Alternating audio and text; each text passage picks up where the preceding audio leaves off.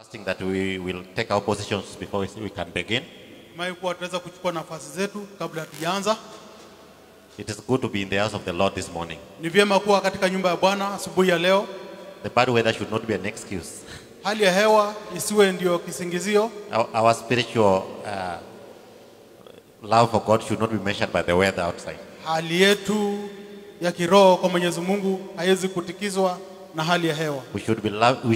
love for God should be the same throughout. Whether in hot or in cold seasons. Amen. So we are thanking God for having enabled us, or having given us breath this morning. David said that he was glad when he was told to go into the house of the Lord. Likewise, the same to us. I'm also confessing the same, that I'm glad to be found in the house of God this morning. I believe that that's also your prayer. Amen. Amen. So as we are allowing others to settle down,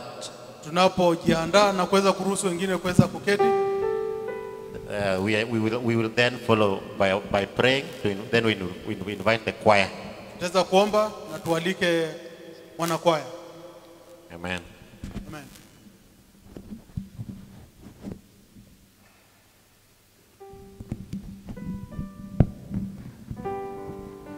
So we shall pray.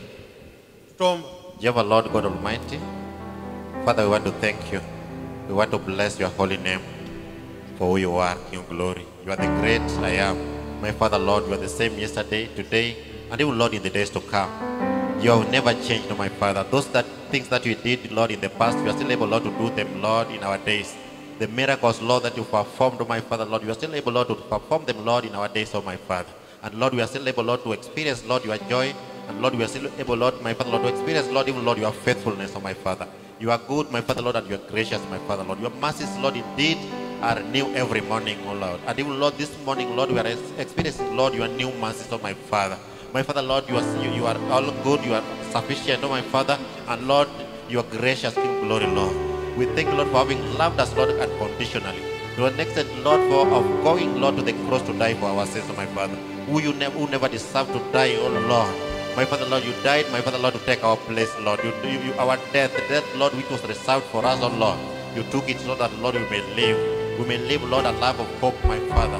Just because, Lord, you loved us, oh my Father. We thank you, Lord, and we bless your holy name, Lord. We honor you and we lift your name, my Father, Lord, for this morning, Lord, for you are a great God, oh my Father, Lord. As we want to begin our service this morning, we want to lift your name, oh Lord, King of glory. When you take, Lord, your rightful place, that, Lord, you shall move, Lord, mightily, Lord, in this service this morning, Lord. That brother, that sister, Lord, who could be, Lord, ailing in the body, my Father, Lord. We pray, Lord, for your spiritual touch, oh Lord, in Jesus' name, Lord. That who, Lord, is low in spirit, Lord, may you lift them. The one, Lord, who seems discouraged, my Father, Lord, we pray that, Lord, you will encourage them, my Father, and that, Lord, they will be able, Lord, to know and realize, Lord, that, Lord, it is good and safe, Lord, to be at the feet of the Lord Jesus Christ. We thank you, Lord, and bless your holy name. We lift your name, my Father, Lord. We pray all this, believing and trusting in Jesus' name.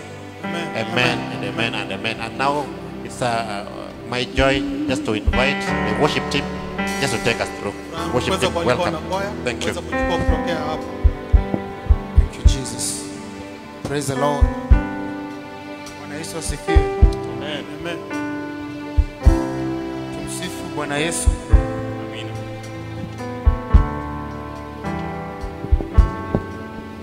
We bless you, Jesus. We bless your name. We give you praise. So we just stand up on our feet as the Lord is going to help us in this session today. Is mighty and is awesome. So I just want to welcome us to journey together to the place where our flesh cannot glory anymore. To the place where in the realms of the Spirit, the place where we can access healing, renewal, the place where we can access the glories of the Lord. Amen. Amen. So just we just want to thank God for everything that He's doing into our lives. Thanking God for this month, even as we continue. And now we pray that as we gather here this morning, we just want to lift up his name and tell him that he is Yeshua. He is Yeshua. He is Yeshua. Tell your neighbor Yeshua. Yeshua. Yeshua is his name. Yeshua is his name. He is our leader. He is our guide. He is the reason we are gathered here this morning. So just open your mouth and just tell him thank you. Tell Jesus thank you.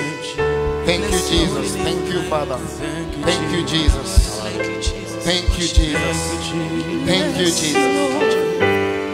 Hata kama unasikia kama hauna reason, just tell him thank you, Jesus. Thank you, Jesus. Blessed be your holy name. Thank you, Jesus. Thank you, Jesus. Thank you, Jesus. Thank you, Jesus. Thank you, Jesus. Thank you, Jesus. Asante Bwana. Asante Yesu. Asante Yesu.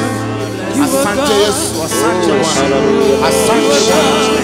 Asante Bwana. Asante Yesu. Asante. Asante. Asante Yesu. Thank you. Thank you. Thank you. Thank you. Thank you. Thank you. Thank you, Jesus. Thank you, Jesus. Thank you, Jesus. Thank you, Jesus. Thank you for your name, Lord. Thank you, Lord. You are the invisible image of the Lord. Thank you. Thank you, Lord. Thank you, Jesus. Thank you for fighting for us. Thank you for waking us up again. Thank you for the things you are going to do in our midst, Lord. Thank you. Thank you. Thank you, Jesus. Thank you, Master. Thank you, Lord. Thank you, Jesus. We thank you, Lord. We thank you, Lord. Oh, plead your blood this morning, Lord. We call on the name of Jesus. Yeshua, when you call you, you hear us. When you call you, you answer us. We have this confidence, Lord, that when we call on your name, that when we pray, we have this confidence that whatever we ask in your name, Lord, whatever we ask in the name of Jesus, according to his will and power, he hears us. He hears us.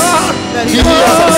And the Bible says in the book of Psalm 65 that to you who hears prayers, every flesh will come. We thank you, Lord. We thank you, Jesus. We thank you, Jesus. We thank you, Jesus. We thank you, Lord. Thank you, Lord. When we call you, you will answer. Yeshua, when we call you, you deliver. There's no name greater than yours. There's no name greater than yours. Help me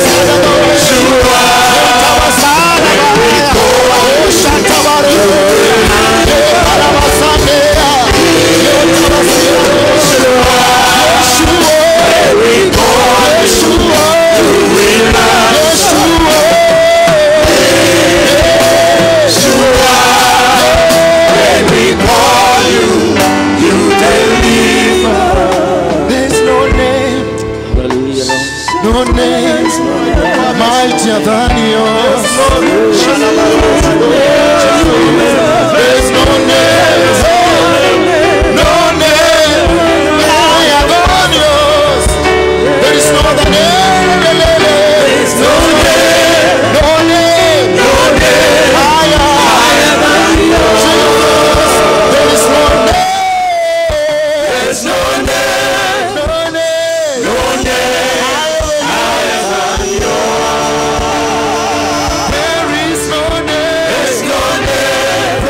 Proclaim, no name. Proclaim higher than yours. Proclaim that there is no name that is greater than yours, Lord. There is no name, no name, no name higher than yours. Thank you, Lord. Mwingine kama wewe Bwana hakuna.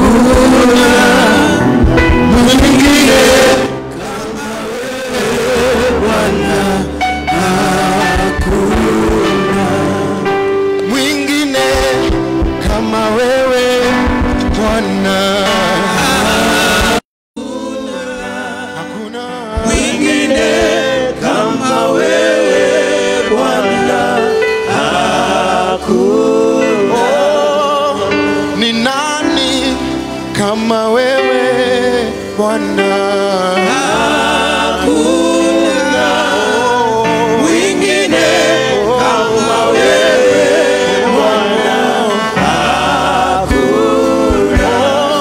Shemedari kama wewe Bwana hakuna. Mwingine kama wewe Bwana hakuna. Nani kama wewe Bwana hakuna. Hakuna mwingine kama wewe. Yes. Kama wewe Bwana hakuna. Anatupenda kama wewe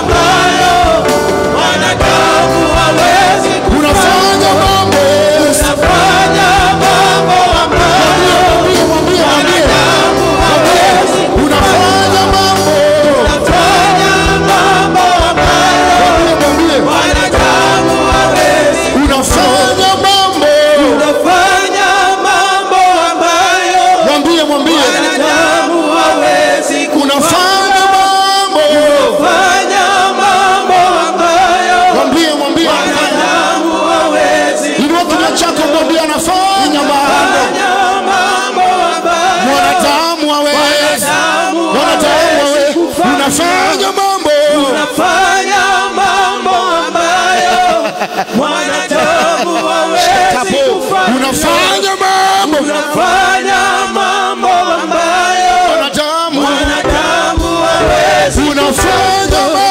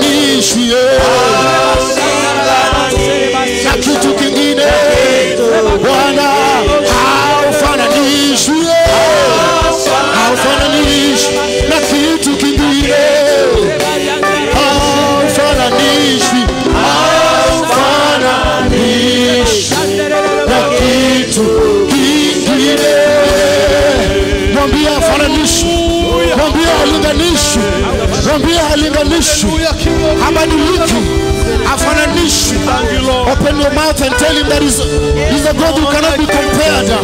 We can't compare the Lord. He is more than to be compared. Shatabora Boske, Skantora Boske, Lina Mona Raboti Mara, Skatara Bara, Shapote Proskiara, Rabata Pasata, Roba Cola Scantea, Lesson Tiprozanta La Macata, Rabata Prasanta Balo, Yoka Shakana Mare, Sepros Cantabare, Lemora Baska. Haufananishwi Bwana, haufananishwi Bwana, haufananishwi Bwana. Oh, tukufananisha na nini? Tukulinganisha na nini Bwana? Tukulinganisha na nini Bwana? Haufananishwi Bwana. Wewe tu ni Mungu, wewe tu ni Bwana, wewe tu ni mkombozi Bwana. Haulinganishwi, haufananishwi Bwana, haufananishwi Bwana. Nona kota la bradoske, sharabroda leboske, zipras kanta la male, lorobo siere, yantona nalia tamasa, anamano nalia tamasa, shonto boske, librozolo lelele, shelelele bruda siere, friso toka ta, tamuka, yepresata, yenabarata, yepete peshete boska, haufananishwi Bwana, haulinganishwi Bwana, haulinganishwi Bwana, haulinganishwi Bwana. Asante Yesu, asante Yesu, asante Yesu, asante Yesu. Thank you Jesus, thank you Jesus, thank you Jesus, thank you Jesus, thank you Jesus, thank you Jesus, thank you Jesus, thank you Jesus. Haufananishwi Bwana, asante Bwana, asante Yesu. Oh baba, shopele braska, haufananishwi Bwana, haulinganishwi Bwana, haulinganishwi Bwana, haulinganishwi Bwana, haulinganishwi Bwana, haulinganishwi Bwana, haulinganishwi Bwana.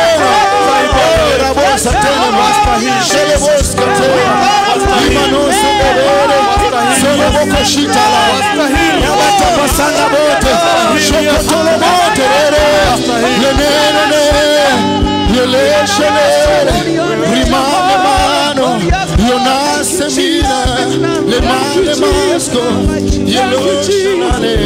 Thank you, Jesus. Thank you, Jesus. Aufananisha na kitu kingine. Aufananisha na kitu kingine. Mwambie aufananisha na kitu kingine. Aufananisha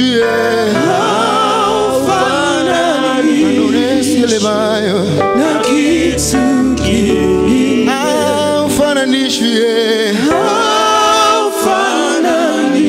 Haufananishwi Bwana na kitu kingine. Hata shida zikufananishwi Bwana. Haufananishwi. Mwambie kutoka kinywa chake. Mwambie Bwana ulinganishwi na kitu kingine. Yesu ufananishwi Yemano masilele Yontari brano ufananishwi Bwana. Mwambie ufananishwi Bwana ulinganishwi haulinganishwi Bwana. Tukufananishe na nani Bwana?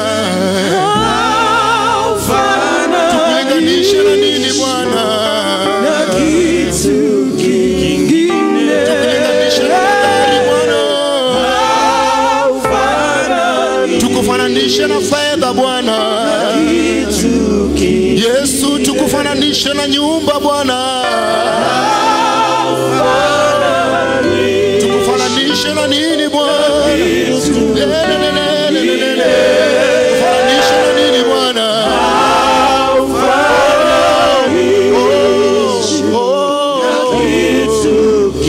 Oh la mole bana la la la.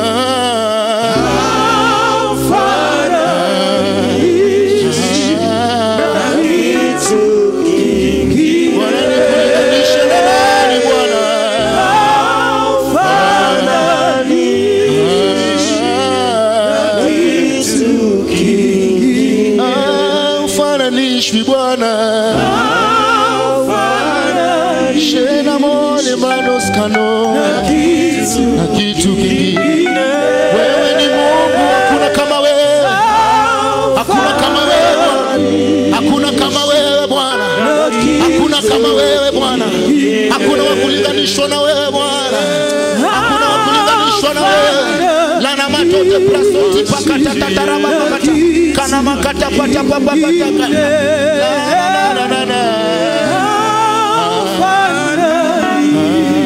Inua mikono mwambie, inua mikono na kinywa chako mwambie hafananishwi Bwana. Tuko hapa kwa sababu yake Bwana, tuko hapa kwa sababu yake. Inua kinywa chako na mikono mwambie hafananishwi, hafananishwi. Nimlinganishe na gari, nimlinganishe na nyumba, nimlinganishe na mke wangu, nimlinganishe na nini?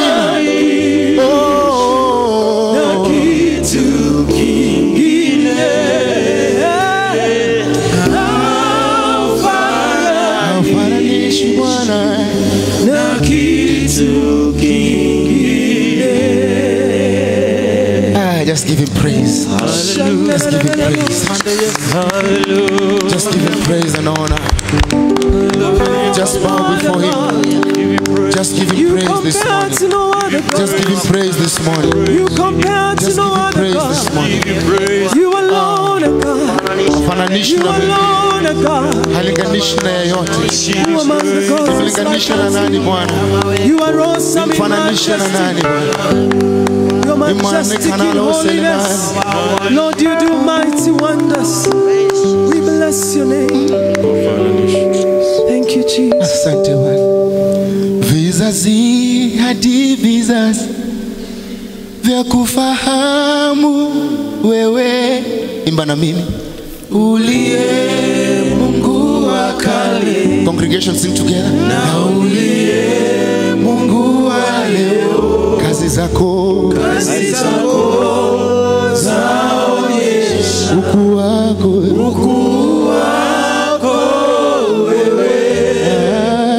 Umetukuka, umeinuliwa ewe Bwana.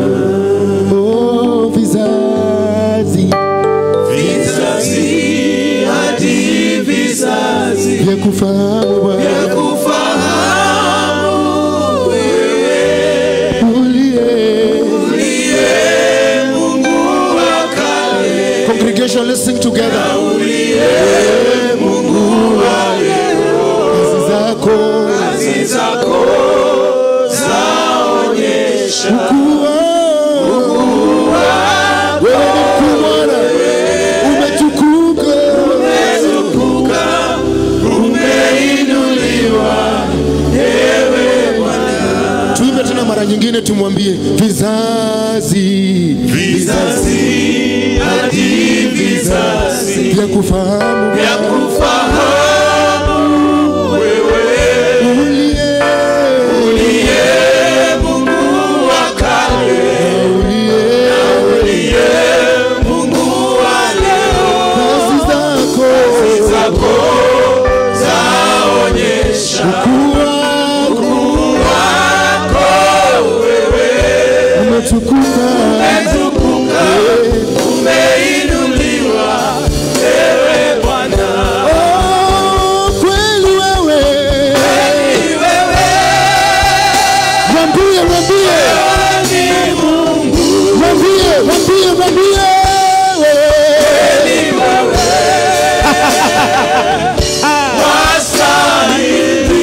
wastahili. Umeketi juu sana kwenye kiti cha enzi. Umejivika utukufu wewe ni Mungu. Kweli wewe.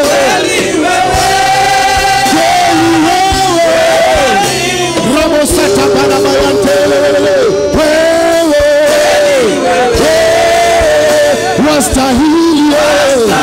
Yanonalo shepele basitarane juu sana kwenye kiti chako cha enzi. Bwana, umejivika utukufu wewe ni nani? Kweli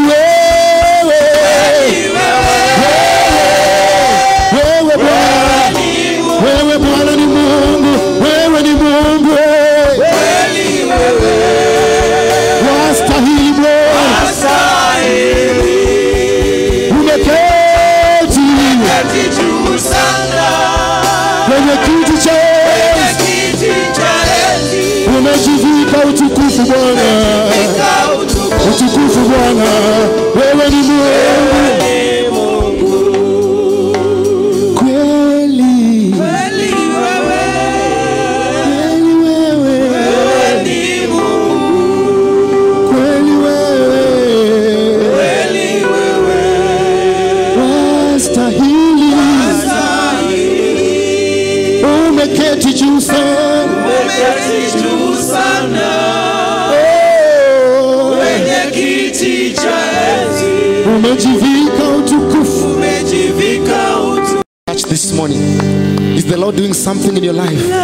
How many are feeling the Lord is nourishing them? How many are being nourished? Hallelujah. Anytime you come in the presence of God, anything is possible.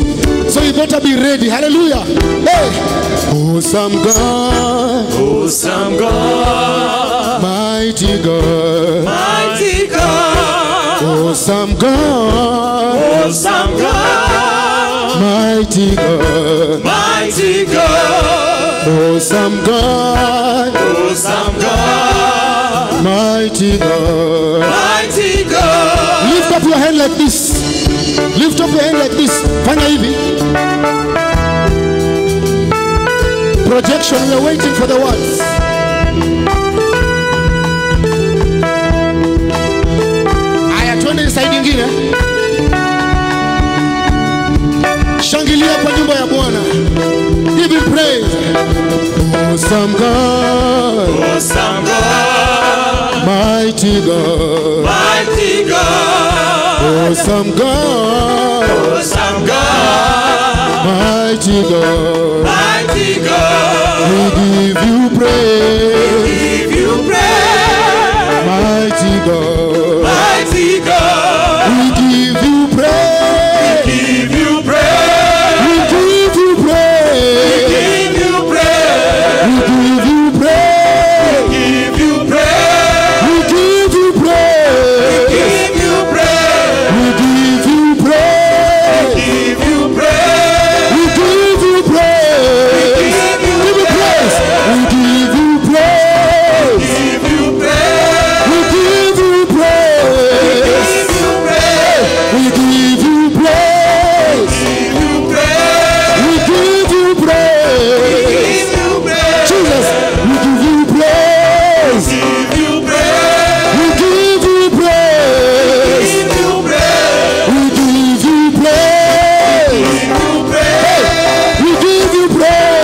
Give you praise. We give you praise. Give you praise. We give you praise. Give you praise. You are high lifted up, awesome God. You are high. You are high and lifted up, Lift him higher. mighty God. Oh, you are higher. You are high and lifted up, Awesome God. awesome God. You are higher. You are high and lifted up, mighty God. Oh, you are higher. High and Lifted up, awesome God. You are high and lifted up, mighty God. mighty God. Oh, you are higher. High and lifted up, Awesome God. awesome God. You are higher. Hey, mighty God. Mighty God. Oh, you are High and lifted up, awesome God. You are higher. high and Lifted up, mighty God. Oh, awesome God. Awesome God. awesome God. Mighty God. Mighty God. Awesome God. Awesome God. Mighty God. Mighty God. We give you praise. Give you praise. Mighty God. Mighty God. We give you praise. Give you praise. We give you praise. Give you praise. We give you praise. Give you praise. Jesus, we give you praise. Give you Turn it, praise. we give you praise. Give you praise. Give you praise. Give you praise. We give you praise. Give you praise. We give you praise. Give you praise. Alright, let's dance to it like this. Kama unaweza, kama huwezi sawa. Kama unaweza tuende, kama huwezi ni sawa. Yes, zunguka namna hii. Zunguka. Aha. You are doing good. Thank you, Jesus. Yeah. You are doing good. Zunguka tena. Hey. Zunguka tena. Zunguka tena. Hey. Yeah. Yeah. Yeah. We give you praise. Give you praise. We give you praise. Give you praise. We give you praise. Give you praise. We give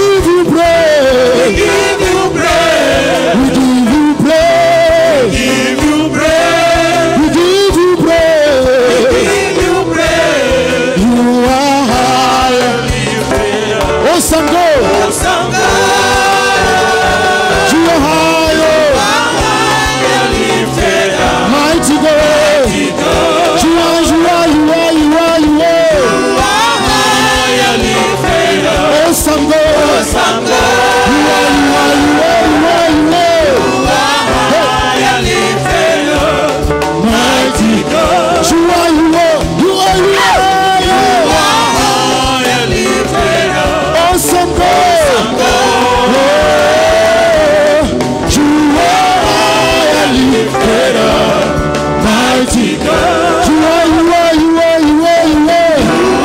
high and lifted up. Awesome God. Awesome God. You are high and lifted up. Mighty God. Jehovah, Jehovah, we praise your name. Jehovah, yes. We praise your name. Jehovah, Jehovah, we praise your name. Jehovah, we praise your name. Jehovah, Jehovah, we praise your name. Jehovah, we praise your name. Jehovah, Jehovah, we praise your name. Jehovah, we praise your name. Jehovah, Jehovah, we praise your name. Jehovah, we praise your name. Jehovah, we praise your name. Jehovah, we praise your name. Jehovah, Jehovah, we praise your name. Jehovah, we praise your name. Give him praise. Give him praise. Give him praise. Give him praise.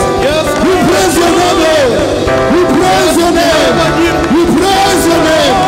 We praise your name. Shalabatoka. Hallelujah. We praise your name. We praise your name, Lord. We praise your name. We praise your name. Hallelujah. Hallelujah. I say hallelujah. We are in the house of the Lord, worshiping him, giving him all the glory. Amen. Amen. Worshippers, thank you. Asanteni. Thank you so much. Asanteni. We can scale higher and higher. Naweza paa juu zaidi na zaidi. Thank you. Asanteni. All right, take your seats. Naweza mkakaa. We know very well that we are also on Facebook, Unajua kwamba tuko pia kwa mtandao. and we know that we are on YouTube, Unajua pia tuko katika mtandao wa YouTube. and we have various ones watching from all over. Na kuna wengine ambao wanatazama kutoka pande zote za dunia. Now, we've not been having children going to their classes on Sunday. Basi hatujakuwa na watoto wakienda katika mkutano wao wa Sunday school. And I think it's high time we begin Na nafikiria inafaa tuanze kufanya hivyo sasa. to have our children attending their Sunday school classes. Tuanze kuwa na watoto wetu wakihudhuria mkutano wao ya Sunday school. So, do we have children around? Je, kuna watoto? Let's see children where you are. Stand where you are. Hebu simama kama wewe ni mtoto tukuone. A child, your child, stand where you are. Kama wewe ni mtoto simama tukuone. Watoto wote simameni mahali mko. Okay, do we have the Sunday school teachers with us? Are they somewhere? Je, kuna walimu wa Sunday school pamoja nasi? Sunday school Walimu wa Sunday and ushers. pamoja na waelekezaji wageni. We want you to help us after prayer to lead these children to their classrooms. Ningependa tusaidie baada ya maombi kuelekeza watoto waende katika darasa lao. I want us to pray. Ningependa tuombe. Father, in Jesus' name, we are so grateful Baba, katika jina la Yesu na shukrani giving us the children that we have. kutupia watoto tunao. Lord, this would be the first Sunday Bwana, hii itakuwa ni Jumapili ya kwanza even to have their Sunday school in session. ili watoto hao waendelee kuhudhuria mkutano yao ya Sunday school. So we are praying that, Father, moving forward, you will help us to know how to empower these children. Basi tuombe kwa Baba kuendelea kutoka sasa na tusaidia tujue jinsi ya kuwaelimisha watoto To the glory of your name. kwa ajili ya utukufu wa jina lako. Bless them, bless their teachers. Wabariki na ubariki walimu wao. Protect them as well. Tuwalinda pia. In Jesus' name. Katika jina la Yesu. Amen. Now children, once again lift up your hands. Watoto inueni mkono. Children and your teachers. Watoto pamoja na walimu wenu inueni mikono tuwaone. So ushers, can you kindly help these honorables to go to their classes? Basi kazi wageni tafadhali wasaidie hawa waende katika darasa lao. So from today we will be having, I know today we don't have many of them, but since the schools are open, there's no need, there's no reason why we should not have our Sunday school with us. Najua leo hawaja kuja wengi, lakini kwa vile shule zimefunguliwa, nasi hatuna sababu ya kutofungua shule ya Sunday school. Very well, so let them attend their classes. Basi wacha wahudhurie darasa lao. So I want us to carry on with the service. Basi ningependa tuendelee na ibada. And today we want to go to the book of 1 Chronicles. Na leo tungependa tuangalie mambo ya nyakati wa kwanza.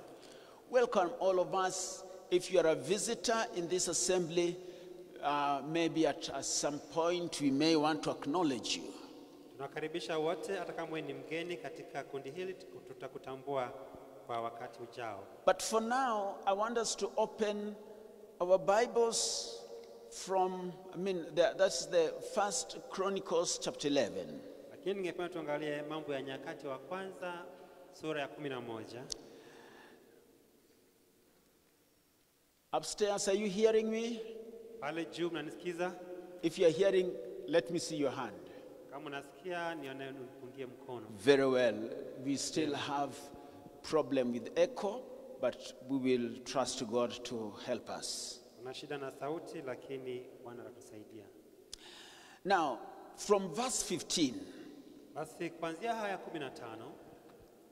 From verse 15, I will read 1 Chronicles. Mambo ya nyakati. 1 Chronicles chapter 11. Mambo ya nyakati wa kwanza sura ya 11. We read from verse 15. Kuanzia haya 15.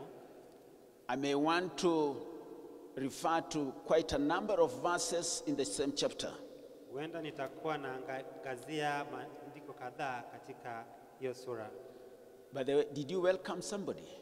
Je, ulimkaribisha mtu? Turn to somebody and just welcome them. Geukia mtu umkaribishe. Pastor, welcome. Asante. Amen. Right. So verse 15. Haya 15. Verse 15 says, 3 of the 30 chief men went down to the rock to David at the cave of Adullam when the army of Philistine was encamped in the valley of Rephaim. David was then in the stronghold, and the garrison of the Philistine was then at Bethlehem. And David said longingly, "Oh, that someone would give me water to drink from the well of Bethlehem that is by the gate."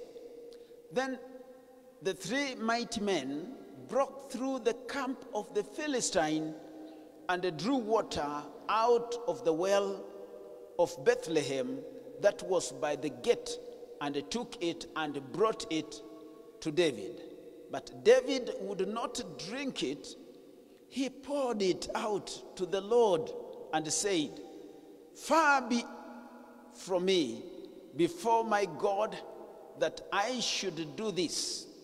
Shall I drink the life blood of this man? For at the risk of their lives they brought it." Therefore, he would not drink it. These things did the 3 mighty men. Nasema, tena watatu miongoni mwa wale 30 waliokuwa wakuu wakashuka mwambani, wakamwendea Daudi hata pango la Adulamu, na jeshi la Wafilisti waliokuwa wamefanya kambi bondeni mwa Warefai. Na Daudi wakati ule alikuwa ngomeni, na walinzi wa Wafilisti wakati ule walikuwa huko Bethlehemu. Naye Daudi akatamani akasema, laiti mtu angeninywesha maji ya kisima cha Bethlehemu kilicho karibu na lango. Basi hao watatu wakapenya jeshi la Wafilisti, wakateka maji kutoka kile kisima cha Bethlehemu kilicho karibu na lango, wakayachukua wakamletea Daudi. Walakini Daudi hakukubali kuyanywa, akayamimina mbele za Bwana. Akasema, Mungu wangu apishe mbali, nisifanye hivi. Je, ninywe damu ya watu hao waliohatarisha nafsi zao? Maana kwa hatari ya nafsi zao wakayaleta. Kwa hiyo hakukubali kuyanywa. Hayo ndiyo waliyofanya wale mashujaa watatu. Now, for about 1 month, I've been thinking about this. Basi kwa karibu mwezi mmoja nimekuwa nikifikiria haya mambo. Something dropped into my spirit about David's mighty men. Kuna jambo lingine ambalo lilijia nafsi yangu kuhusu hawa washujaa wakuu wa Daudi. And maybe what I want to mention here is that 1 Chronicles majors on the reign of David. Na tena jambo ningependa kutaja ni kwamba mambo ya Nyakati wa kwanza inaangazia hasa ile wakati Daudi alikuwa anatawala. Well, it acknowledges that David had faults, had problems, had issues. When you read in chapter 13 and somewhere in chapter 21, it acknowledges the faults, the problems, the challenges that David had, but does not detail the major failures and the troubles as recorded in other books like Samuel. Na hiki kitabu pia kinaangazia na kinatambua ya kwamba kulikuwa na udhaifu au makosa ambayo Daudi alifanya. Ijapokuwa hayaziangazia hayo makosa sana kwa undani jinsi na vile imeangaziwa katika Samueli wa kwanza. So, chronicles that not major on the shortcomings of David like we read in the book of Samuel. Basi mambo ya Nyakati haiangazii sana udhaifu wa Daudi jinsi na vile tunavyosoma katika Samueli wa kwanza. Instead, Chronicles is interested in establishing the lessons to be learned from David's strength. Lakini mambo ya Nyakati inaangazia sana yale masomo tunayopata kusoma kutokana na ile nguvu au ushindi wa Daudi. Not so much of his failures. Sio kwa udhaifu wake au kwa makosa yake. So the account of David's reign focuses on two major concerns. Basi inaangazia ile ushindi wa Daudi, ikaangalia mambo mawili makuu.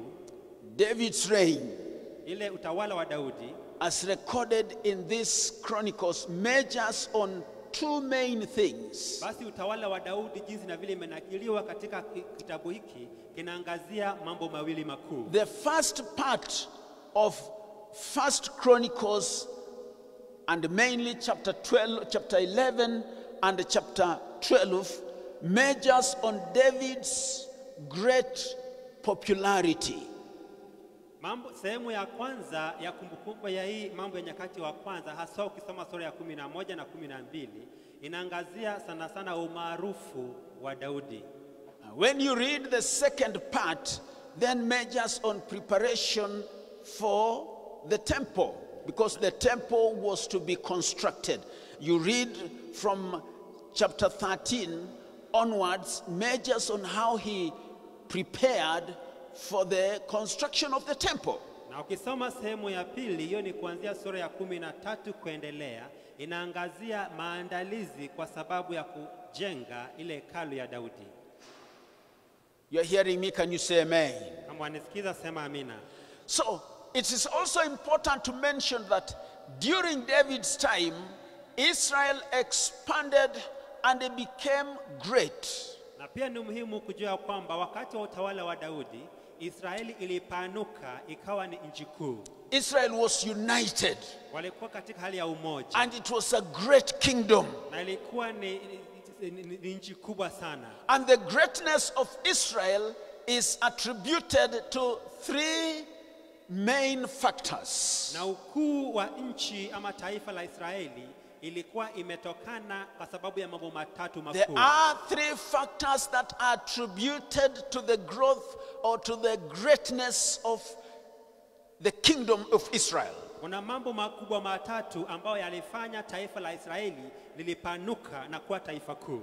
Chapter 11 verse 1 says, then all Israel gathered together to David at Hebron and said, behold, we are your bone and flesh. In times past, even when Saul was king, it was you who led out and brought in Israel. And the Lord your God said to you, you shall be shepherd over my people Israel, and you shall be prince over my people Israel. So all the elders, look at that verse 3, all the elders of Israel came to the king at Hebron and said, and David made a covenant with them at Hebron before the Lord, and they anointed David king over Israel according to the word of the Lord by Samuel. Basi 11 sura inasema, ndipo Israeli wote wakamkusanyikia Daudi huko Hebroni wakisema, tazama, sisi tu mfupa wako na nyama wako. Katika zamani za kale, hata hapo Sauli alipokuwa mfalme, wewe ndiye uliyewatoa na kuwaigiza Israeli. Naye Bwana Mungu wako akakwambia, ndiwe utawalisha watu wangu Israeli. Ndiwe utakaye kuwa mkuu ya watu wa Israeli. Basi wazee wote wa Israeli wakamchia mfalme huko Hebroni, naye Daudi akafanya agano nao huko Hebroni mbele za Bwana. Nao wakamtia Daudi mafuta awe mfalme wa Israeli, sawasawa na neno la Bwana kwa mkono wa Samueli. So among the three things basi katika yale mambo matatu that made the kingdom of Israel great yaliyofanya taifa la Israeli liwe kuu was that Israel gathered around David in great loyalty. Ni kwa sababu Waisraeli walimkusanyia Daudi wakimtii. They were around him. Walikuwa wamemzunguka. And they were loyal to him. Na walikuwa wanamtii. That's what we are seeing in what we have just read. Hiyo tunaona kwa kifungu ambacho tumesoma. And then number 2. Jambo la pili, David had a strong capital. Daudi alikuwa amejiandaa vizuri Kristo. His base where his throne, where he was ruling from, it was a stronghold. Alikuwa na ngome ya msingi mahali ambapo alikuwa anatawala. Verse 4 says, and David and all Israel went to Jerusalem, that is Jebus, where the Jebusites were the inhabitants of the land.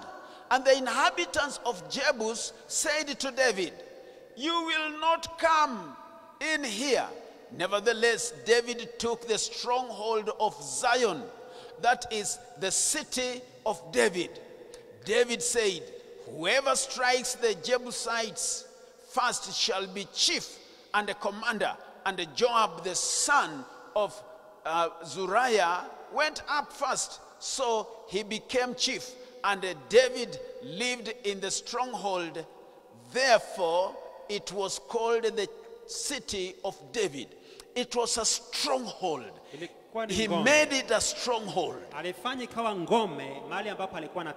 So David had a strong capital. He had a strong base. He ruled from a stronghold, from a fortified place. Basi Daudi alikuwa na msingi dhabiti. Alikuwa anatawala kutoka pale ngomeni ambao alikuwa na yule msingi. So number one, we have said the kingdom became great because Israel gathered around David in great loyalty.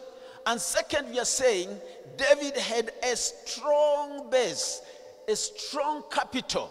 And then the third one, we are saying David had with him many mighty men. Basi tumesema kuna jambo tatu iliyofanya Israeli kwa nchi kuu.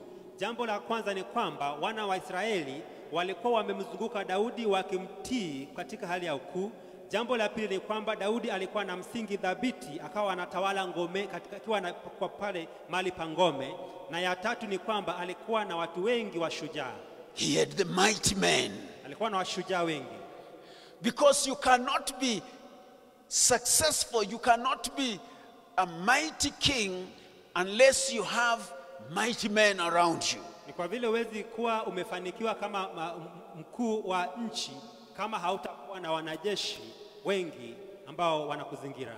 So the mighty men, according to Chronicles, basi hao wanajeshi kulingana na mambo ya nyakati, tells us the story of a time.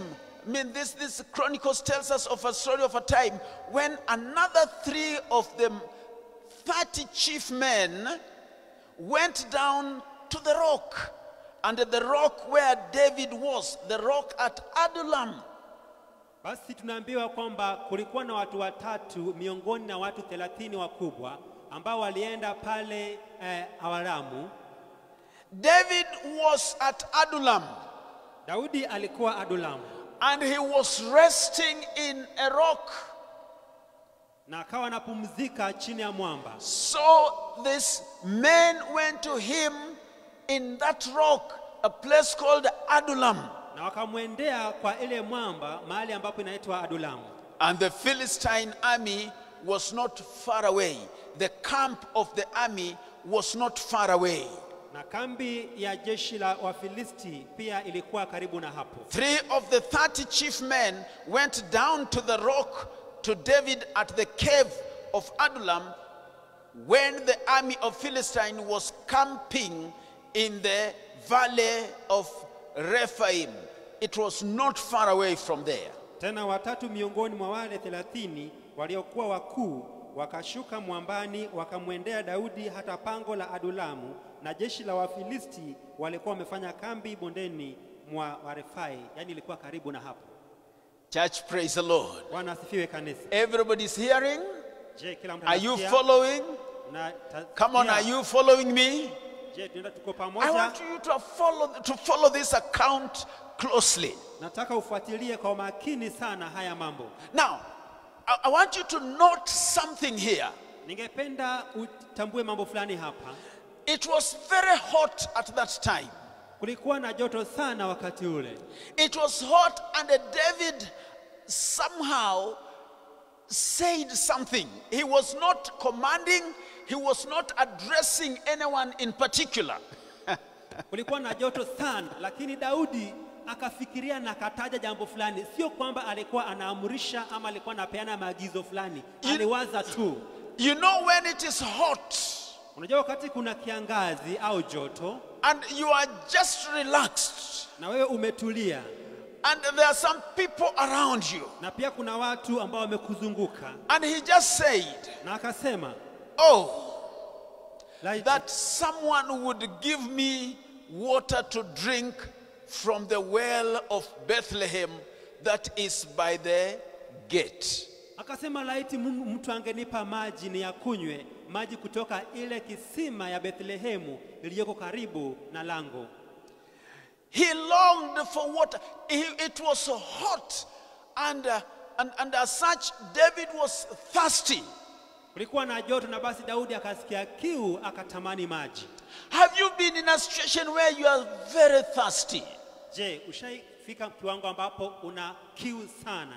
Now it is cold. Not many people would be thirsty in time like this. Saizi kuna baridi, si watu wengi watahisi kiu. But I want you to imagine a situation where it is very hot. Lakini hebu tafakari wakati kuna kiangazi na joto jingi. And you have not taken water since morning. Na hujakunywa maji kutoka asubuhi. And you are feeling that you could get some water. Na unatamani kama ungepata tu maji. And David felt like he could get some water. Naye Daudi akatamani tu angepata maji. Oh, that Akasema, someone laiti would give me water to drink from the well of Bethlehem that is by the gate. Akasema mtu angenipa maji nianywe kutoka kile kisima ya Bethlehemu kilichoko karibu na lango. And not just from anywhere else. Sio kutoka mahali popote tu. He wanted water from Bethlehem Alikuwa that anataka is maji by the gate. kutoka Bethlehemu kwa kile kisima kilicho karibu na lango.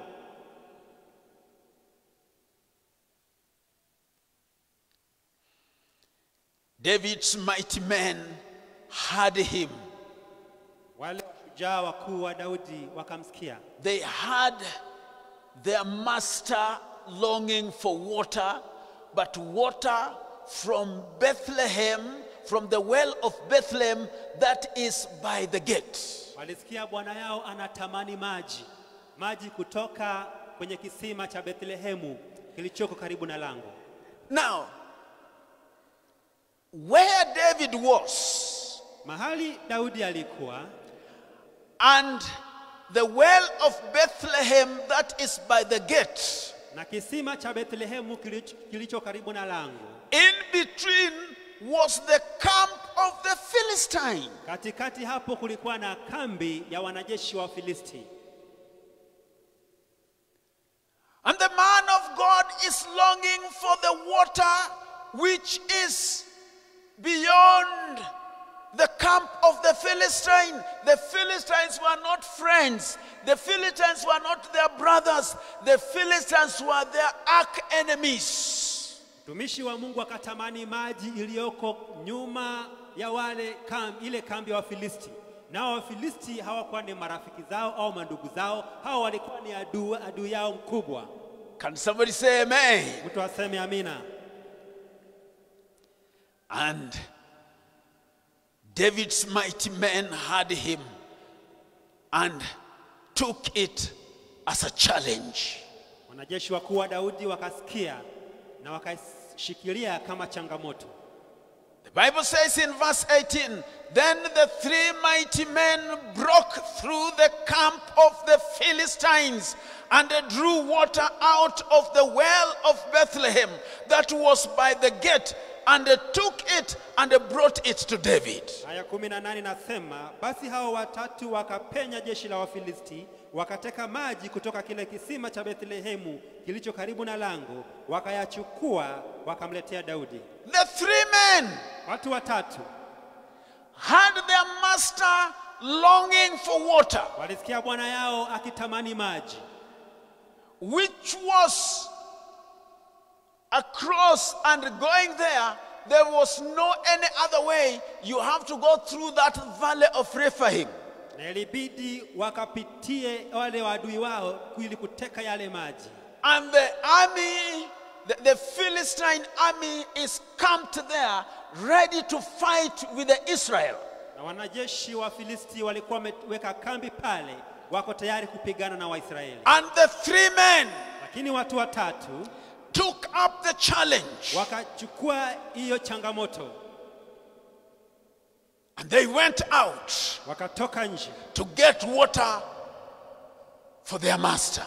kuleta maji wamletee bwana wao.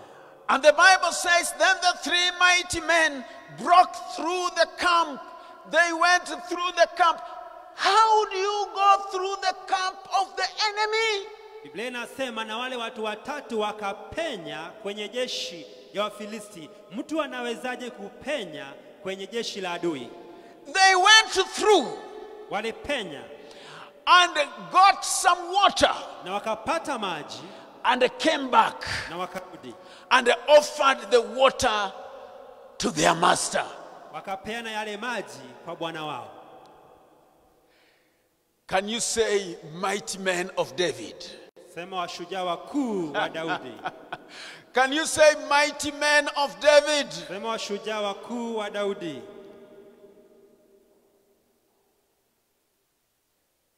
They brought the water. Walialeta maji.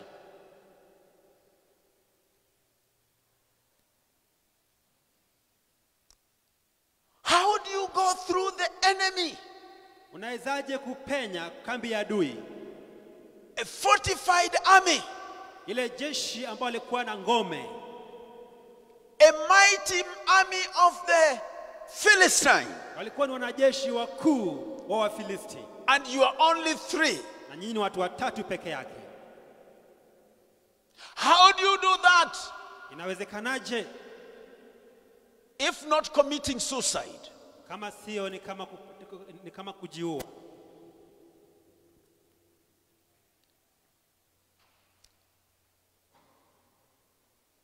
The story is told, this very story is told to show how much David's men loved him.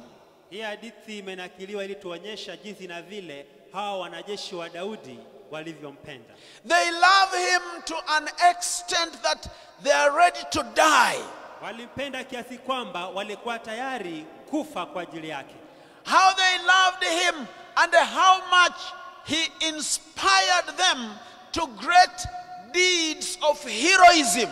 Walimpenda na hao wakawaongoza wakafanya mambo makuu ya ushujaa. He inspired them. Yeye ndiye aliwaelekeza to do great things. Kuyafanya mambo makuu. Now, they brought the water. Waliyaleta maji. And I want you to see something very critical here. Na ningependa tuone jambo lingine hapa sana ya muhimu. They brought the water. Waliyaleta maji.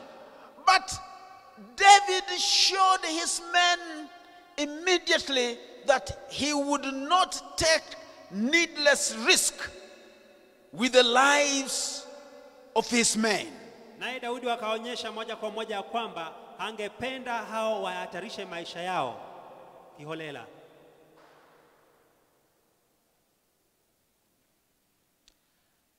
Let's read it. Verse 18. And the 3 mighty men broke through the camp of the Philistines and drew water out of the well of Bethlehem that was by the gate, and took it and brought it to David. But, there is the word but. Your Bible should have the word but, lakini. But David would not drink it. Lakini Daudi hakukubali kuyanywa. David would not drink it. Daudi hakukubali kuyanywa. Instead, he poured it out to the Lord. Akayamimina Oh, mbele za Bwana. shalaba. He poured it out to the Lord and said, Akayamimina mbele za Bwana akisema, far be it from me before my God that I should do this. Shall I drink the life blood of these men? Shall I drink the lifeblood of these men? For at the risk of their lives, they brought it. Therefore, he would not drink it. These things did the 3 mighty men. Basi Daudi akasema, Mungu wangu apishe mbali, nisifanye hivi. Je, ninywe damu ya watu hao waliohatarisha nafsi zao? Maana kwa hatari ya nafsi zao wameyaleta. Kwa hiyo hakukubali kuyanywa. Hayo ndiyo walioyafanya wale mashujaa 3. The men have brought the water. Wale watu wameleta maji. They broke through the camp of the Philistine. Walialeta wakipitia kambi ya Wafilisti. Endangered their lives. Na pia wakahatarisha maisha yao. And they brought water. Wakaleta maji. And they gave it to their master who was thirsty. Wakapea bwana yao ambaye alikuwa na kiu. And David looked at what happened. Daudi akatazama yale mambo yaliyofanyika. He got challenged. Akahisi changamoto. These men took a step that could take away their lives. Akasema hawa watu wamehatarisha maisha yao. And David says, far from it, I will not drink the lifeblood of this man. Akasema pishe Mungu mbali, siwezi nikakunywa damu ya hawa watu. Instead, I will offer it as a sacrifice. Akasema nami nitayatoa haya kama dhabihu. Oh, shalana mboshitalaba.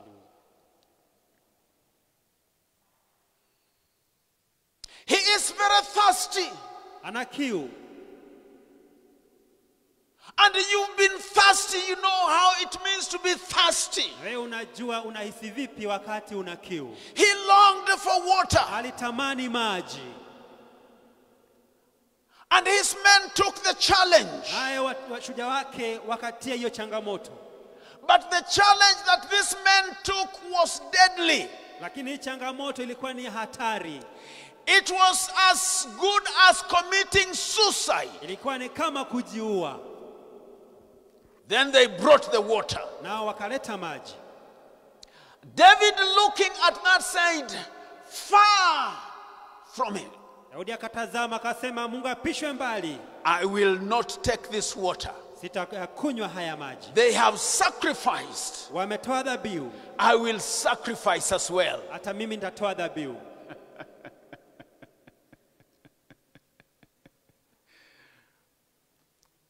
Praise the Lord. Bwana asifiwe. Can you say mighty men of David? Sema washujaa wakuu wa Daudi. Can you say again mighty men of David? Sema washujaa wakubwa wa Daudi. So, if he had drunk the water, the same thing might have happened again. The men would have gone back again to bring the water. Basi Daudi angeyanywa yale maji, hayo mambo yangerudia tena, yani wale watatu wangerudi tena kuyaleta maji mengine. But David did not want to put the lives of his men in danger again.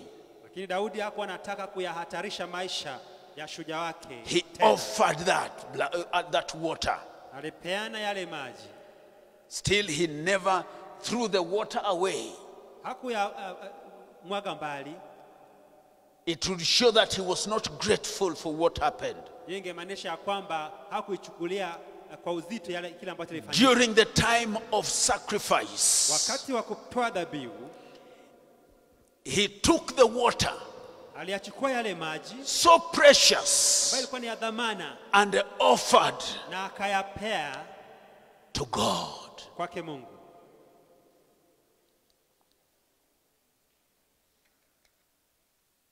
He offered to God. Aliyapea kwa Mungu. When he poured out water for God, it was as a sign that he was willing to pour out his life. Alipokuwa anamimina yale maji mbele za Bwana, ilikuwa ni ishara ya kwamba alikuwa tayari kuyamimina hata maisha yake pia. He's able to pour out his life in service to God. Alikuwa tayari kuyamimina maisha yake katika hali ya kumtumikia Mungu.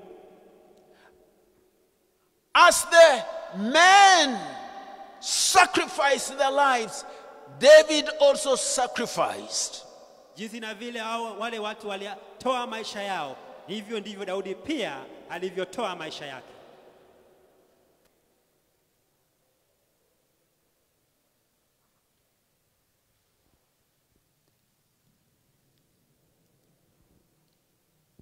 Coming to a place where you sacrifice.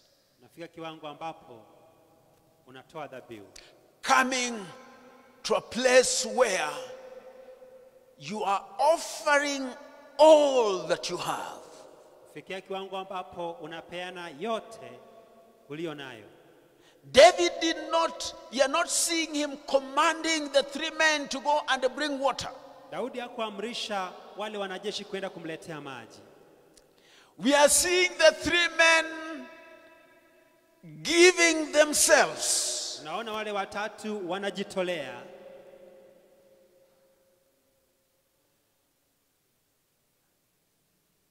Church, praise the Lord. Are you hearing me? Those listening out there, the Facebook and the YouTube, I want you to follow us closely, because this is key if you have to serve God in a supernatural way. Wale ambao wanatazama kupitia mtandao, ningependa mtazame na mfuatilie kwa makini Kwa vile haya mambo ni muhimu sana ili upate kumtumikia Mungu kwa njia ya kiungu. Listen, two more mighty men come in for mention here. One is called Abishai.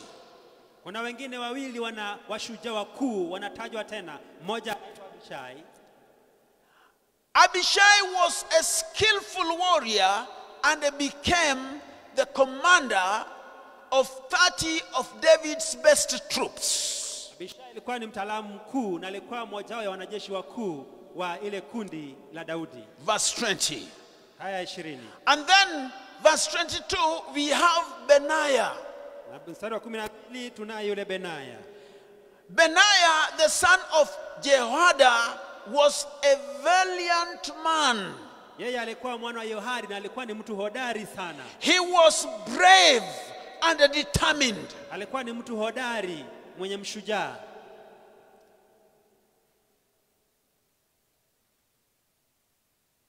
So you don't just become great.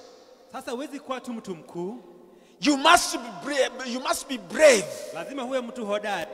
And you must be determined as per the will of God. Na lazima ufuatilie kulingana na mapenzi ya Mungu. It is recorded that he was a doer of great deeds. Imenakiliwa ya kwamba naye alifanya mambo makuu. And Benaiah the son of Jehoiada was a valiant man of Kabzeel, a doer of great deeds.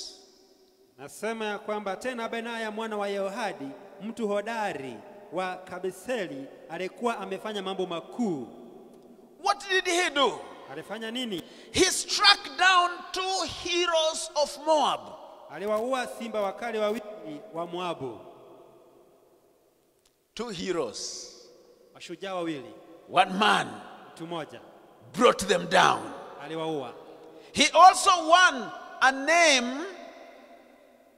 Rather, he also struck down a lion. Na pia aliua simba. And he also won a name for himself. Na pia akajitia jina. And he was famous among the 30 of David's best soldiers. Na alikuwa maarufu sana miongoni mwa wale watu 30. He was the leader of David's bodyguards. Alikuwa kiongozi ya wale walinzi wa Daudi. There were other mighty warriors as you read from verse 26 to verse 47. Pia kulikuwa na wengine wakubwa ukisoma kutoka haya 26 na 27. So I want to ask a question. Basi ningependa kukuuliza swali. I want to ask a question. Ningependa kukuuliza swali. Church, are you listening? I want to ask you a question. Je, wasikia? Ningependa kukuuliza swali. Friends everywhere, this is the question. Hili ndilo swali. What makes a person great? Nini inafanya mtu akue shujaa?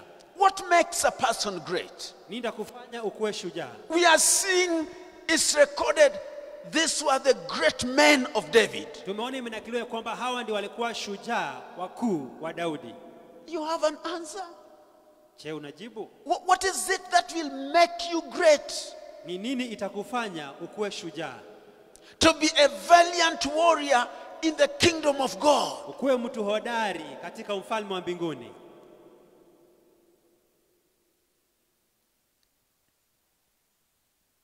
I will tell you. Nitakwambia. Number 1. Jambo la kwanza. This will make you great. Hii itakufanya uwe shujaa. Love of the king. Kumpenda mfalme. Love of the king. Kumpenda mfalme. It is very clear that David's men loved him. Ni dhahiri ya kwamba wanajeshi wa Daudi walimpenda. They loved him to death. Walimpenda hata na maisha yao. And they admired him tremendously. Na pia walimtazama kama kielezi. And in a situation like this, what makes a Christian great? Na katika hali kama hii ni nini inafanya Mkristo hawe hodari? What is it that will lead to obedience and the worship and zeal for God. Ni nini itakufanya kuwa mtu ambaye anatii, anayemwabudu, anayemsimuka kwa sababu ya Bwana? That will make you great. Kile ambacho kitakufanya kuwa shujaa. It is not the willpower. Sio tu hali yako ya unaohisi kibinafsi. It is not the great promises that we have.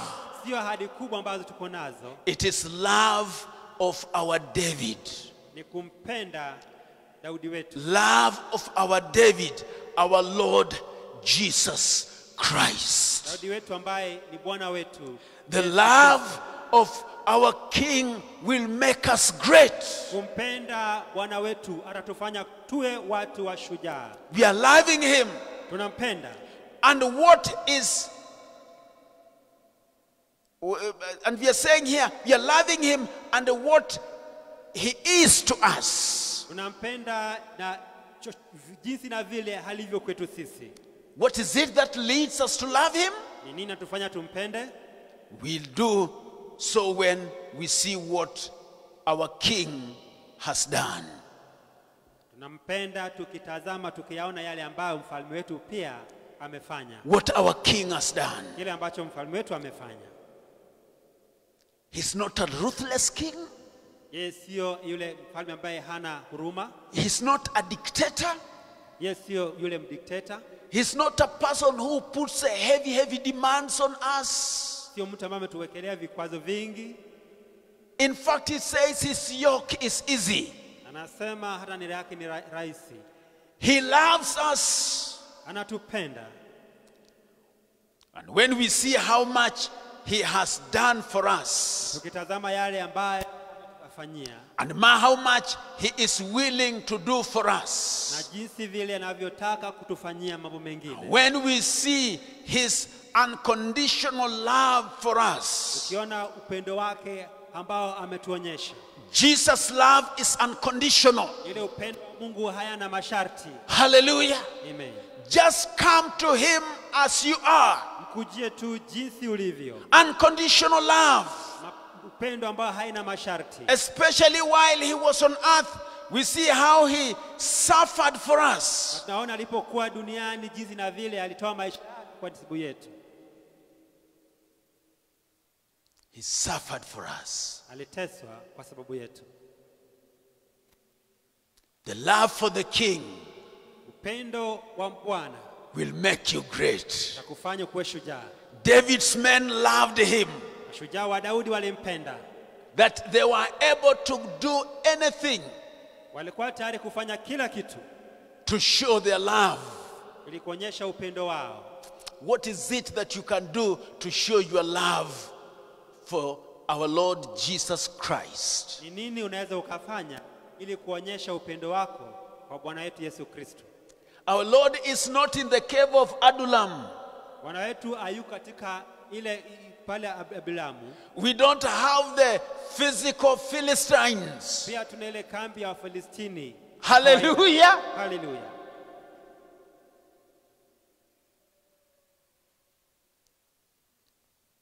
Think about it. Hebu tafakari. Number 2. Ya pili. What makes a person so mighty? Nini inafanya mtu akuwe shujaa? Number 1 we have seen is the love Jambo la of the kwanza king. tumesema ni kumpenda mfalme. Number 2. Jambo la pili, I would think it is prayerfulness. ni maombi. Prayerfulness. Maombi. It is no longer a matter of physical strength. Siku hizi sio mambo kufanya kulingana na ile uwezo wako wa kimwili. It is not the physical strength like in the Old Testament. Sio nguvu zako za kimwili jinsi na vile ilivyokuwa katika Agano la Kale. Listen, it is not by might, it's not by power, but by my spirit, says the Lord. Sio kwa nguvu wala kwa uweza, bali ni kwa Roho Mtakatifu, asema Bwana. It's not by might in whichever area. Sio kwa uweza katika kila hali. Whether it is in wealth, it is not that way. Hata kama ni mali, sio kwa uweza. Whether it is in education, that is not making one great. Hata kama ni kwa elimu, hayo hayatakufanya kuwa shujaa. It's not by might. Sio kwa uweza.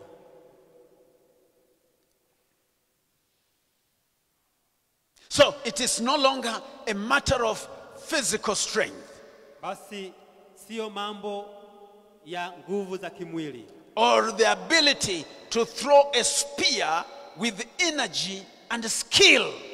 au nguvu ya kurusha ile mshale kwa nguvu na kwa uhodari. I think a Christian strength would be equivalent of throwing a spear is prayer. Nguvu za Mkristo ni ile ya kutupa mshale kwa maombi.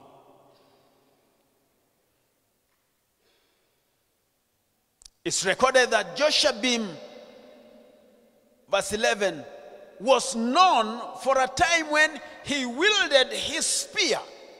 And by doing that with such energy and skill that 300 men were killed in the battle. Nasema kwamba Yeshobeni mkohani mkuu wa Makida huyo aliua mkuki wake juu ya watu 300 akawaua pamoja. Those days it was the spear. Wakati huo ilikuwa ni mkuki. But look at Elijah. Itazame Elijah. He was known for praying. Yeye alikuwa anajulikana kwa maombi. With such passion and power. Akiwa na nguvu na kimaanisha. That it stopped raining for 3 years. Ili kukawa na kiangazi miaka 3. Just said it. Alisema tu. And it was taken. Na ikawa hivyo. For 3 years. Kwa miaka 3. There was no rain. Hakukuwa na mvua. By his word. Kulingana na neno lake. Church, praise the Lord. Bwana asifiwe kanisa. And the prayer is not something you beg somebody to give you. Maombi sio hali ya kumwomba mtu tu akupatie kitu. Is not something someone can take away from you. Maombi sio kitu ambacho mtu anaweza akakunyang'anya. You have it. Uko nayo. You have the prayer. Uko na maombi. You can pray anytime you want. Unaweza ukaomba wakati wowote utakavyo. You can pray in the morning. Unaweza ukaomba asubuhi. You can pray on motion moving. Unaweza ukaomba hata mambo yakifanyika. You can wake up at midnight and pray. Unaweza ukaomba katikati ya usiku na ukaomba. You can pray anytime. Unaweza ukaomba kila wakati. It's a weapon that no one can take away from us. Ambacho hakuna mtu anaweza kutunyang'anya. It's a weapon that you can use anytime, a very powerful weapon. Silaha tunaweza tukatumia wakati wowote, silaha hatari sana. Perhaps we might be known in heaven for praying in such a way with faith and in the blood of Jesus Christ. Nafaa tambulike kule mbinguni kwa kuomba kupitia imani na kwa damu ya Yesu. With that kind of life that God honors. Na katika yale maisha ambayo Mungu anayaishi. That your prayers alone. Ya kwamba maombi yako peke yake. You kneel down to pray. Unapiga magoti kuomba. And 300 men come to the Lord. Na watu 300 wanaokoka. Church, we are all taking the challenge. Kanisa, sisi sote tunatiwa hii changamoto. Our love for our King. Upendo wetu kwa Bwana wetu. How we connect to our God by prayer. Jinsi na vile tunahusiana na Mungu wetu katika maombi. Things happen when we pray. Mambo yanafanyika tunapoomba. Things happen when we love our King. Mambo yanafanyika tunapompenda mfalme wetu. Number 3. Jambo la 3. What makes a person to be mighty? Kile ambacho inafanya mtu awe shujaa. Courage. Uhodari. Despite opposition, you have the courage. Hata kama kuna pingamizi, we unakuwa na ile hali ya kushawishika ya kwamba utashinda. Despite what is going on in your life. Haijalishi nini inafanyika katika maisha yako. Despite the challenges. Kama kuna changamoto. Despite the needs that you are having. hata kama una mambo mengi ambao una mahitaji, despite the Philistines who are just next. hata kama kuna Wafilisti karibu na wewe. Oh, hallelujah. Hallelujah. They're just right at just a few meters away. Wako tu karibu na wewe. Despite the Philistines, hata kama kuna Wafilisti, we must go across to get water for our king. lazima tupenye tukayateke maji kwa sababu We ya mfalme must wetu. go out. Lazima tupenye. Courage. Hodari. For we were not given spirit of fear, but spirit of power and of love and of sound mind. Kwa vile tukupa roho ya kuhofia bali ya nguvu na ya uweza na ya kuwa na akili timamu. Arise in Basi courage. inuka katika ujasiri. Arise in courage. Inuka kwa ujasiri.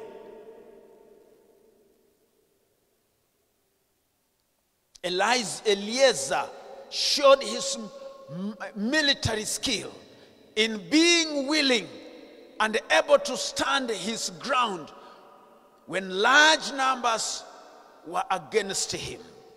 Eliezer alionyesha udari wake wa kijeshi wakati alisimama na kupigana na ile watu wengi. And next to him, verse 12, Na aya 12, among the three mighty men was Eliezer, the son of Dodo. nasema kulikuwa na Eliaza mwana wa Dodai. The Ahohite, he was with David at Pas Damin when the Philistines were gathered there for battle. There was a plot of ground full of barley, and the men fled from the Philistines. But he took his stand in the midst of the plot and defended it and killed the Philistines. And the Lord saved them by a great victory. Huyo alikuwa mmoja wa Daudi huko Pendamini. Ndiko Wafilisti waliokusanyika vitani. Palikuwa na konde limejaa shayiri, na hao watu wakakimbia mbele za Wafilisti. Ndipo hao wakasimama katikati ya konde lile, wakalipigania, wakawaua Wafilisti, naye Bwana akafanya wokovu mkuu. You are not waiting for others. Hautakuwa unangojea wengine. You are not waiting for other great men to come so that you can break through the camp of the Philistines. Hautakuwa unangoja wengine wakubwa wakuje ndio ukapenye kambi ya Wafilisti. You are not waiting for other people to start, then you can follow. Utakuwa unangojea wengine waanze ndio wewe ukafuate. You will not be great. Basi utakuwa shujaa. You will not be great that way. Hautakuwa shujaa ukienenda hivyo. When there is a challenge, Wakati kuna changamoto, arise. wewe inuka. Take up your position. Chukua nafasi yako. You are a soldier. Wewe ni mwanajeshi. And you have your position. Na wewe uko na nafasi yako. Stand in your position. Simama kwa nafasi yako. Take up the challenge. Kwenye changamoto.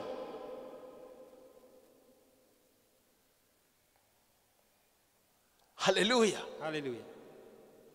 It reminds me of a story. Na nikumbusha hadithi fulani. Sometimes I think in 60s, Wakati wa miaka 60 na the Israelis on a Saturday, they were observing their Sabbath, and everybody was at home, including the army. Waisraeli wakawa wanazingatia Sabato siku ya Jumamosi. Kila mtu alikuwa nyumbani, hata wanajeshi. And three countries, great Arab countries, had planned to attack Israel when they have put their tools down, when they are praying. Na mataifa matatu walipanga kupiga Israeli wakati walikuwa wameweka silaha zao zote chini wakiwa Sabato. 5 nations. Mataifa matano. 5 nations. Mataifa matano. With all their tanks. Wakiwa na ile vitu vyao vyote vya kijeshi. Their might, they want to pull down Israel and get rid of them. Wakasema wanataka kuangamiza Israeli. They attacked. Walijaribu kupiga Israeli. The army, they were not in the camp, they had gone to observe their Sabbath. Wanajeshi walikuwa wameenda kuzingatia Sabato, hawakuwa kwenye jeshi. There was only one. Kulikuwa na mtu mmoja tu. Yom Kippur, just one. Mtu mmoja tu. who was at the camp, ambaye alikuwa kwenye kambi, he took a tanker. alichukua tanka, He fired as they fired alipokuwa alirusha, walikuwa na rusha ile pia karusha against 5 nations. dhidi ya mataifa matano, And as he fired, na alipokuwa anarusha yale it moto, was like the whole army of Israel were firing. ilikuwa ni kana kwamba jeshi lote la Israeli walikuwa narusha moto. 5 nations against 1 man. Mataifa matano dhidi ya mtu mmoja. Those 5 nations were beaten hands down. Hao watu watano walishindwa. This 1 man took over Golan Heights Huyu jamaa for the mmoja nation of Israel. alienda akachukua usukani pale kwa niaba ya Israeli. You never know. Wenda uwezi jua, You could be the one God wants to use. pengine wewe ndio Mungu anataka kutumia, And you want to look at so and so. na wewe unataka kumtazama mwingine, And you want to depend on so and so. unataka kutegemea mwingine. Don't do that. Usifanye hivyo. Take up the challenge. Wewe jitie changamoto, Take up the challenge. jitie changamoto.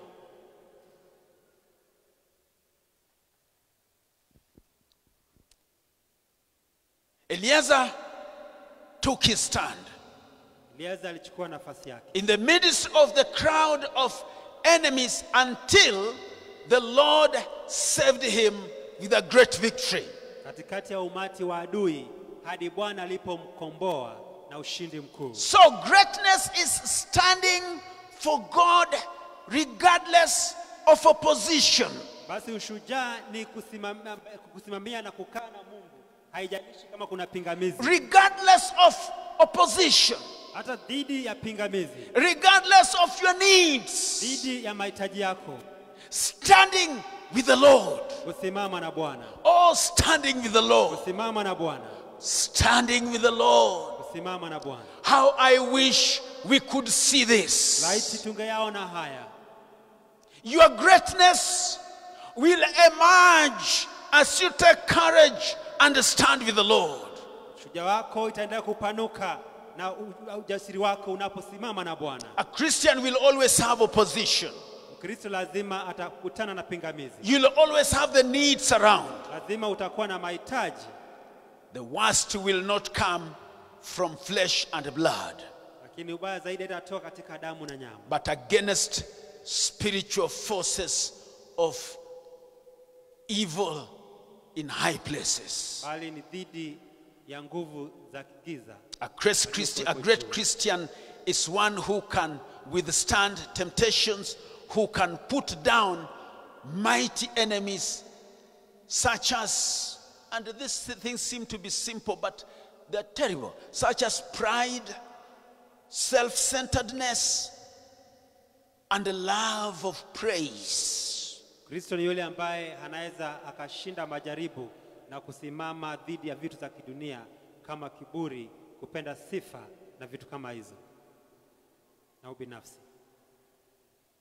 When you are able to conquer this, Ukiweza kuyashinda haya, you live as though that you ought to live with courage, utaishi na uhodari, because the enemies of the Christian life are there. They are real kwa sababu maadui ya maisha ya Ukristo wako pale kila wakati, and they are powerful. na pia wana nguvu.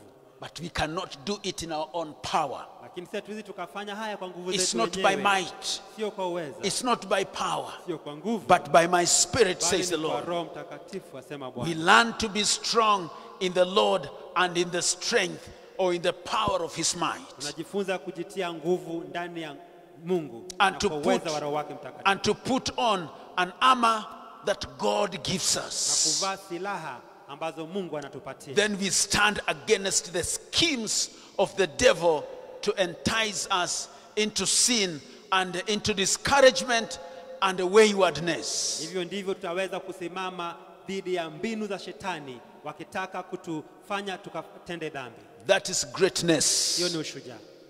That is greatness. Hiyo ni ushujaa. The last one. Ya mwisho, What makes a person to be great? Nini inafanya mtu akuwe shujaa? What is it? Ni nini? Having the gift of encouragement. Kuwa na kipawa cha kuhimiza. Abishai was not only a skillful warrior, he also became a leader of David's best troops. Abishai hakuwa tu mtu mhodari, bali pia alikuwa kiongozi wa ile wanajeshi wakuu wa Daudi. This is a mighty man. He's able to inspire others. Huyu ni mtu hodari ambaye hangeweza kuwa kielelezo vyema. A great man mtu mkuu is one who is able to inspire others. Yule ambaye angeweza kuwa kielezo kwa wengine. Don't just pull people down. Sio mtu wa kuzusha watu chini. Don't just discourage people. Sio mtu wa kuvunja watu moyo. Inspire someone. Wewe kuwa kielezo kwa wengine. Even if you're seeing a challenge in their lives, hata kama umeona changamoto kwa maisha yao, inspire them. Wewe kuwa kielezo kwao. Pick up what is positive in their lives. Angazia kile ambacho ni maana kwa maisha yao. Tell them. Na uambie. Let them know. Wacha wajue. Speak in their lives. Na wakaongee kwa maisha yao. You will be mighty. Utakuwa shujaa. Encouraging others. Kwa kuhimiza watu. Not just by making them feel good, but by leading them into action. Sio kuwafanya tu wahisi vizuri, bali ni kuwaelekeza katika hali ya kutenda. Leading them into action. Kuwaelekeza kutenda. Praise the Lord. Bwana asifiwe. We have the we have the Ewasokedong project. Tuko na ile mradi ya Ewasokedong.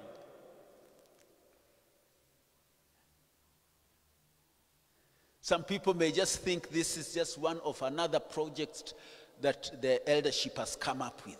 Wengine fikiria hii ni mojawapo ya miradi tu ambao wazee wame. This could just be something that would blow up your faith. Hii huenda kwa ni jambo ambalo itafanya imani yako ilipuke. And bring you to a place of greatness. Fike mahali pa ukuu. What makes a person to be great? Nini inafanya mtu awe shujaa?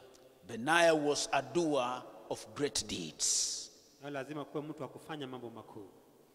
Great deeds. Mambo makuu. Great is relevant. Whatever brings out your faith, that's a great thing.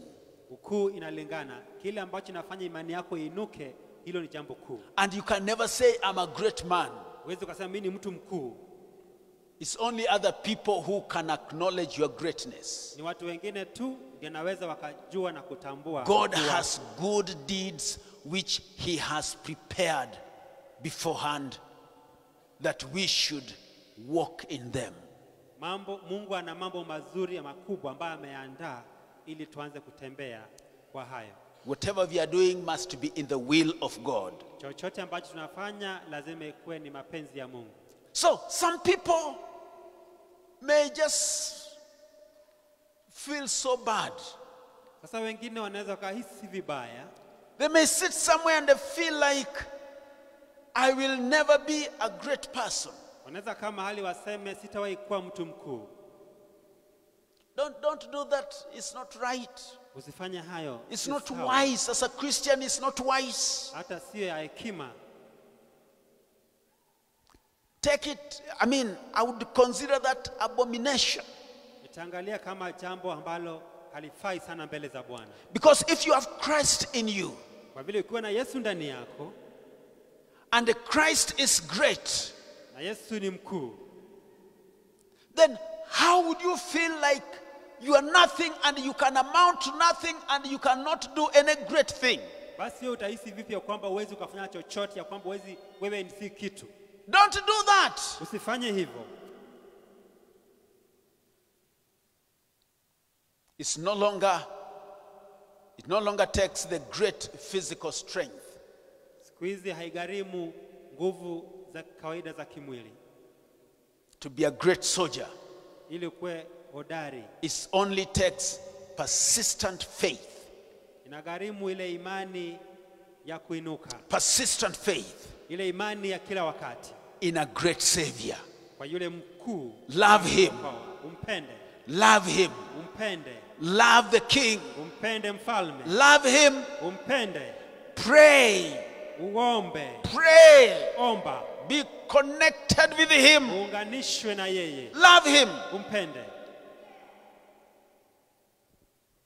It only takes a faith and the knowledge of God's will, and nothing will be impossible. Inagharimu tu imani na kujua mapenzi ya Mungu, na hakuna kile ambacho utashindwa. I want to declare today. Ningependa kutangaza leo. I want to declare to you today. Ningependa kutangazia leo. I decree to you today. Ninatangaza leo. As you love Jesus. Unapompenda Yesu. Hallelujah. Hallelujah. As you love Jesus. Unapompenda Yesu. You will be great. Utakuwa mkuu. As you engage in prayers. Unapoendelea kuomba. You will be great. Utakuwa mtu mkuu. As you take courage. Unapokuwa na ujasiri. And going against the Philistines of opposition in your life. Na kwenda dhidi ya Wafilisti na zile pingamizi maishani mwako. You will be great. Utakuwa shujaa.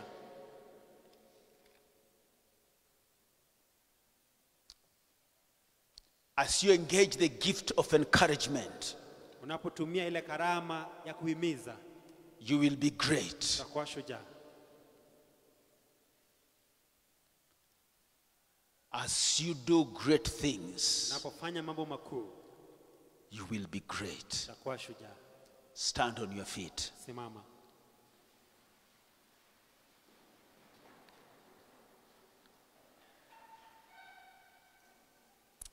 I challenge you today. Ningependa kutia changamoto leo. Take a step that you have never taken before. Chukua hatua ambayo haujaichukua. And we put before you things that would cause you to be great. Na tumewaletea mambo ambayo inaweza kuyafanya mwe wa shujaa.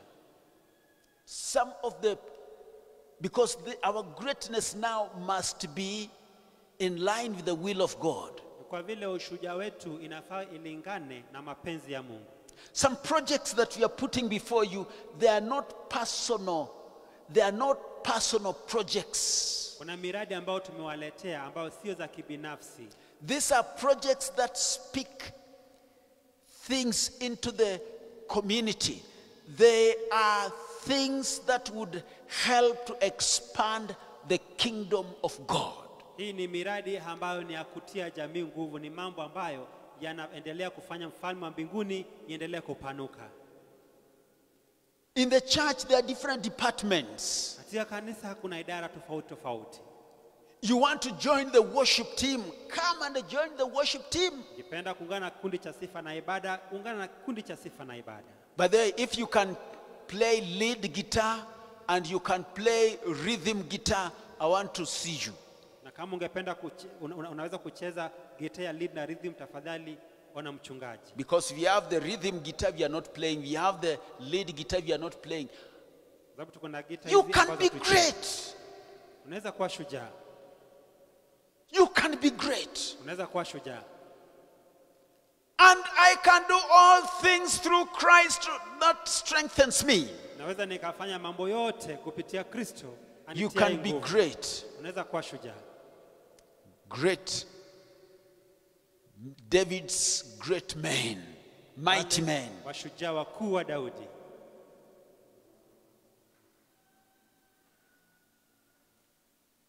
Don't hold it anymore. Usishikilie tena. Father, I want to thank you for your message today. Baba, ningependa kushukuru kwa ujumbe wako siku ya leo. How you have inspired us by your word. Jinsi na vile umetuelekeza na neno lako. May you convict us and may you disturb us and may we be stirred up like David's mighty men. Ukatuguze, ukatuchochee jinsi na vile wale wanajeshi wakuu wa Daudi. that we are able to break through the camp of the Philistine. ili tuweze tukapenye kwenye kambi ya Wafilisti. We are able to break through our fears. Tuweze tukapenye mambo na hofu zetu. We are able to break through the opposition. Tukapenye zile pingamizi ambazo ziko mbele zetu. We are able to put our faith to test. Tukatie imani yetu kwenye jaribu. We are able to sacrifice. Tukakuwa watu wa kujitolea. The three men who sacrificed themselves to bring water for David. Wale watatu waliojitolea wakamletea Daudi maji. And David also did not even drink the water, he also sacrificed. Na Daudi pia kuyanywa yale maji, alitoa kama dhabihu. Help us, Lord. Tusaidie Bwana. We don't want to remain just people who are of no consequence. Hataki kuwa tu watu ambao hawafanyi chochote. People who cannot make a move for you. Wale ambao hawezi wakapiga hatua kwa sababu yako. May our love for Christ stir us up to greater things. Wacha upendo wetu kwa Kristo ituchochee kwa mambo makuu. May our prayerfulness be like a spear that is delivered in strength and power and skillfully. Wacha maombi yetu yawe ni kama mkuki ambao umetupwa kwa nguvu na kwa njia ya hodari.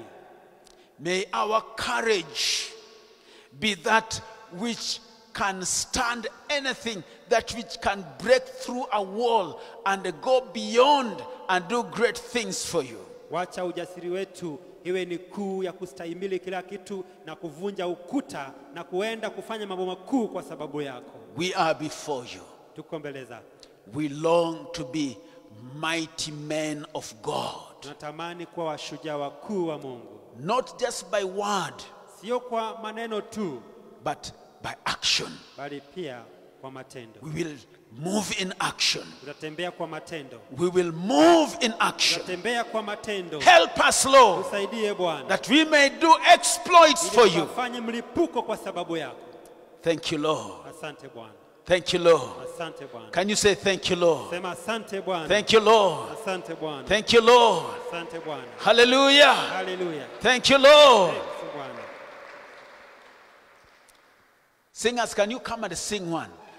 Can you repeat this? Can you say, Father, Sema Baba, help me nisaidie to be a mighty man, woman. niwe shujaa.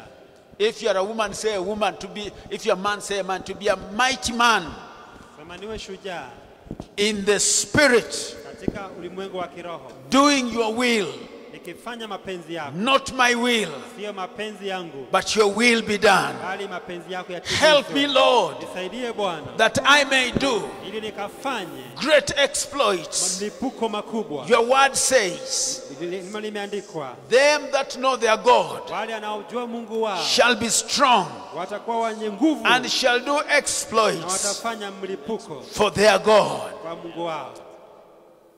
I will do exploit Watafanya mlipuko in Jesus' name. kwa jina la Yesu. Everybody say amen. Hallelujah. Can you say I will do exploit? Nikafanya mlipuko. Amen. Are you challenged? Je, umetiwa changamoto? Are you ready to take a step of Uko sacrifice? tayari kuchukua nafasi ya kujitolea?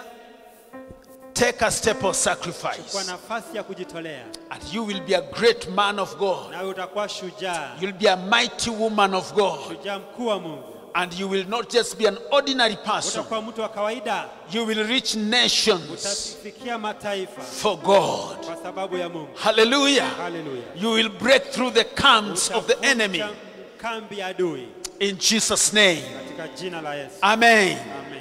You have another one song you want us to sing? Which one is there? Okay, yes, just Joe. Hakuna Mungu kama wewe Bwana.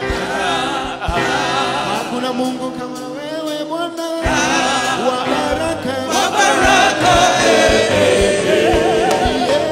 Wa baraka Mungu Baba. Wa baraka. Wa baraka.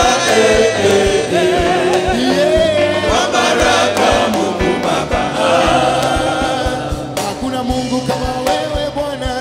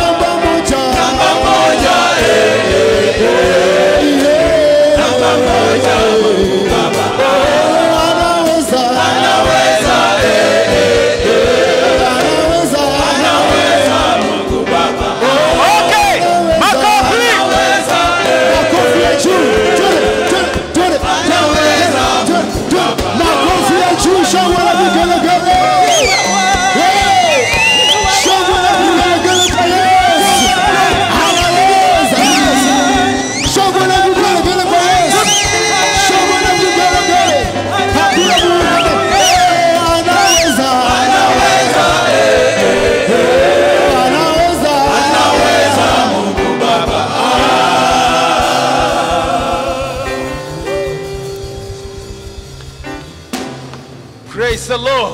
Bwana asifiwe. You can decide to be a mighty woman of God, man of God. Unaweza amua kuwa shujaa mkuu wa Mungu. And it is not you to say I'm the mighty man of God. No. Na si wewe ndio ujitangazia kwa mimi ni mshujaa wa Mungu. Let others see your mightiness. Wacha wengine waone ushujaa wako. Take your seats. Unaweza ukakaa. Amen. Amen. So, we will be finishing here, Tutakuwa tunamalizia. but we want our deacon to come and finish for us. Prepare your offerings and your tithes. Pamoja na fungo la 10. Do we have Florence Omulama? Florence, is she around? You are there, lift up your hand.